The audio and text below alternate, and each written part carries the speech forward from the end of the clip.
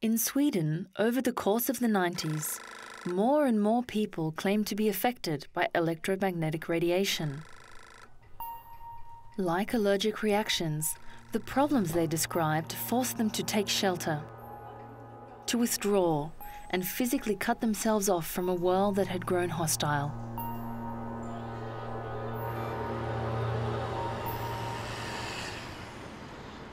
Known for his militant positions, Ole Johansson is one of the first researchers in the world to seriously consider these people's symptoms. After leading studies on the skin cells of people irritated by computer screens, he's become a historical figure in the debate on artificial radiation by fighting for social recognition of these symptoms and giving them a generic name: electrohypersensitivity. Every human being is electrosensitive. If I would take you and put your fingers into the socket, you would have a strong voltage shock, you know. So that's a typical electrosensitivity. And that's normal, of course. But these people with the electrohyper or oversensitivity, they react, maybe, to fields that you and we do not react to.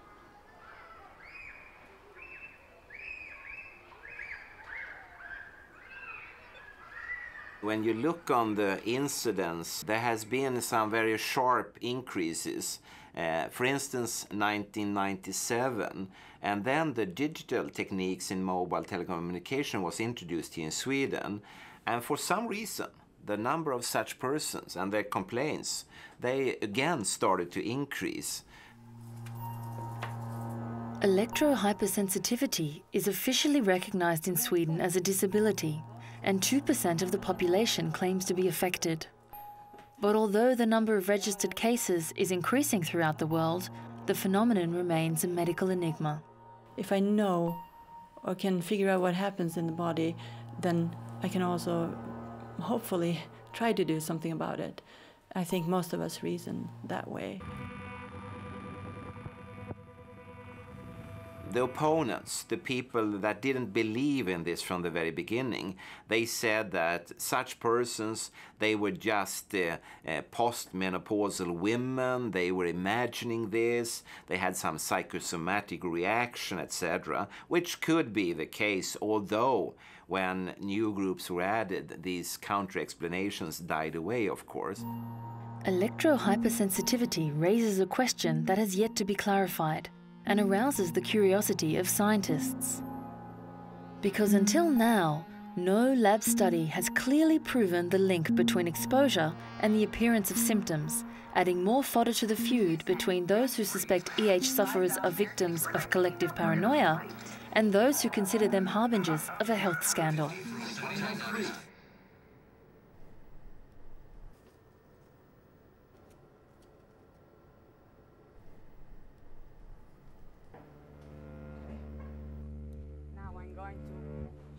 The studies led by Andrew Marino explore the human body's capacity to detect signals at a very weak frequency. For 20 minutes, Marino isolates his human guinea pigs from all environmental influences and then submits them to random stimulation of an extremely weak electromagnetic field. The basic idea of the study is to prove conclusively that electromagnetic fields enter the human body and are detected by the body, probably in the head, and result in changes in human brain electrical activity. Analysis of subjects' brain activity shows that they do indeed detect the signal, even at an unconscious level. The nervous system detects sound, light, heat, touch, taste, electromagnetic fields. The same process. There's a specialized cell located someplace. It interacts with the electromagnetic field that comes into the body and generates a signal to the brain to tell the brain that there's an electromagnetic field in the subject's environment. The brain recognizes that there's no useful information. It therefore ignores the signal.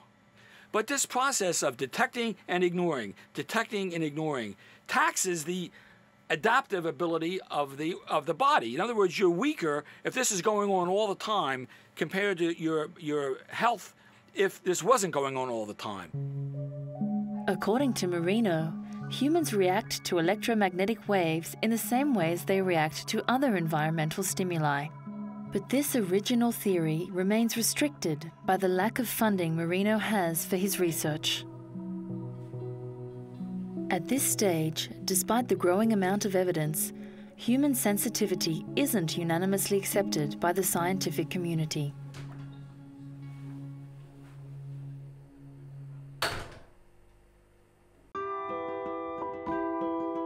But behind the problem of the body's sensitivity to artificial waves, the question of their harmfulness re-emerges. Do they represent a major public health issue?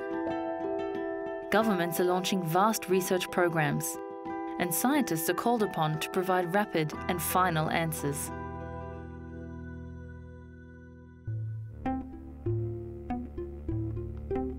In the year 2000, the European Union decided to fund the Reflex project, proposed by the Verum Foundation in Germany. The aim was to observe whether mobile phone radiation had adverse effects on human cells. Franz Edelkofer was the research coordinator. His role was to combine the expertise of biologists and physicists from 12 labs in 7 different European countries to come up with a study he hoped would be irrefutable.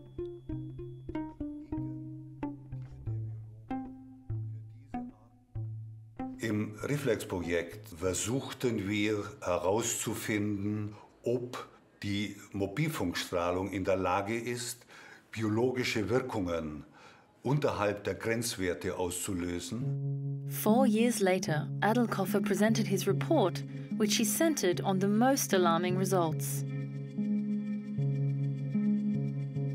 Die wichtigsten Ergebnisse lassen sich zusammenfassen mit: hochfrequente elektromagnetische Felder sind in der Lage, die Gene zu schädigen.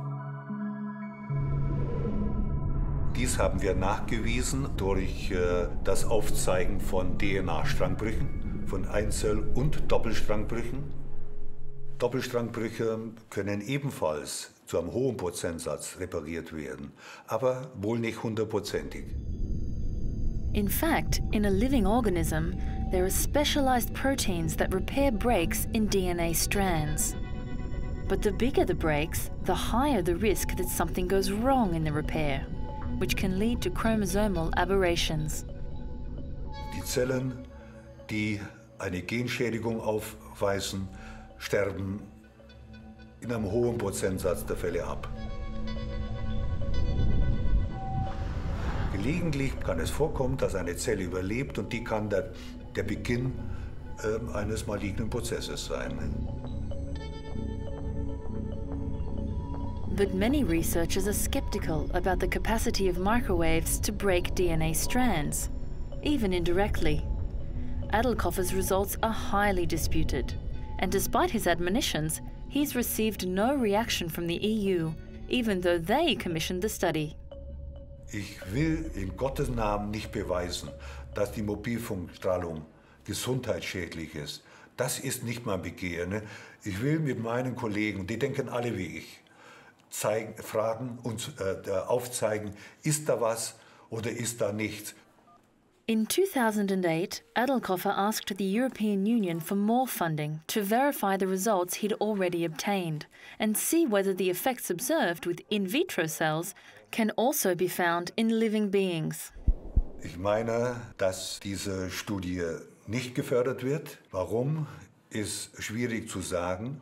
Wenn die Europäische Union eine bessere Studie gefunden hat, die dies auch kann, nicht, dann freue ich mich darüber. Glauben tue ich es nicht. Meanwhile, all over the world, a multitude of guinea pigs are being submitted to the entire range of microwaves in search of the majority of known illnesses. Many experiments come up with unsettling results. Many come up empty-handed, but they all reach the same cautious conclusion. More studies are needed. Une étude ne fait pas le beau temps ou le mauvais temps. Il faut vraiment un faisceau de preuves. In Bordeaux, France, the IMS is renowned for replicating experiments that have found adverse effects and contradicting their results. These experiments, partially funded by cell phone operators, are led by biologist Isabelle Legroy and Bernard Verret, an expert in electromagnetic fields. Dans notre laboratoire, pratiquement la moitié de nos projets sont des études de réplication de résultats établis par d'autres. Pourquoi on insiste autant sur la réplication? Parce que si on ne peut pas retrouver dans les mêmes conditions un effet dans un laboratoire différent, ça veut dire que c'est un effet sur lequel on ne peut pas discuter, enfin, qu'on ne peut pas prendre en compte pour l'évaluation du risque. L'un des meilleurs exemples des résultats positifs qui ont été répliqués par nous et par d'autres sont ceux du groupe de Salford en Suède, qui avait montré donc une perméabilisation augmentée de la barrière hémato-encéphalique chez le rat soumis à des ondes. Et les résultats que nous sommes en train de publier, mais qui ont été rapportés en congrès, sont négatifs. On est incapable de répliquer les résultats de Salford. In Lund, Sweden, in addition to his work as a neurologist, Leif Salford conducts research on rat brains, and in particular on their blood-brain barrier. The blood-brain barrier is very special. It has tight junctions. As compared to all the other capillaries in the body, the brain has a very special type of wall, which is highly constricted and which just doesn't allow things to leak out. The blood-brain barrier prevents substances in blood vessels from passing into brain tissue. After exposing animals to mobile phone radiation for 2 hours, Salford noticed that the blood-brain barrier became permeable in 1/3 of the rats exposed, which provoked a leak of albumin. When we, in the late 90s, after having studied 15 or 1600 rats and found that this was a solid finding, there is for sure a leakage of albumin, the rat's own albumin, out into the neurons. These leaks could be causing migraines or, according to Salford, the destruction of neurons. A neuronal damage also might be an explanation when you talk about how a tumor is produced in these special, both the malignant type and the benign type. On se dit, bon, là, vraiment, la barrière hémato-encéphalique, si c'est vrai, si c'est reproductible, il faut vraiment en tenir compte.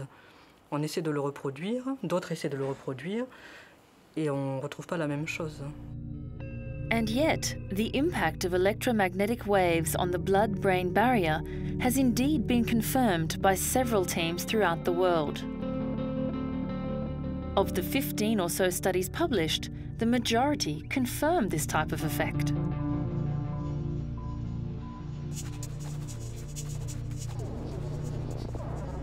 How can we explain that studies on the same animals, seeking the same effects provoked by the same waves, wind up with opposite conclusions? The confusion that emerges from all these carefully run experiments reflects the massive stakes resting on this research. Under pressure, laboratories find themselves pitted against one another. Some, funded by operators, are faulted for being lenient, while others are accused of negligence in their protocol.